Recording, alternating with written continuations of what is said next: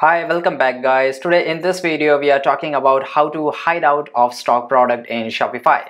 Why would you want to know how to hide out of stock product in Shopify? Well, because it's give a very bad impression in your store, right? And so today I will show you how to hide out a stock product in Shopify easily. By the guys, check the video description and I will try to leave the written instruction there. So here right now you can see I'm in the dashboard of Shopify and you have just go to the product section here and you can see that all my products are in the active and you can see inventory it is in the stock, right? So for example, you can see this one is not in stock and it is in zero, right? And but still it is active. So how I can hide it?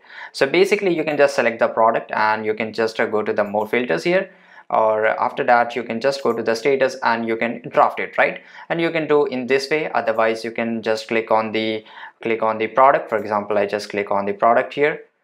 Let me just click on the product and here I have got into this edit section, right?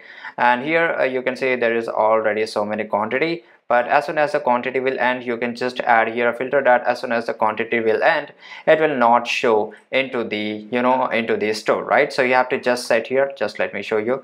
In the bottom section here you will find the option where you can do it, right? So there you go guys. If you want to know how to hide out of stock product in Shopify, this is the easiest way I know how. If you know another way to hide out of stock product in Shopify, leave a comment below. Be sure to subscribe for more videos. Thank you for watching. Goodbye.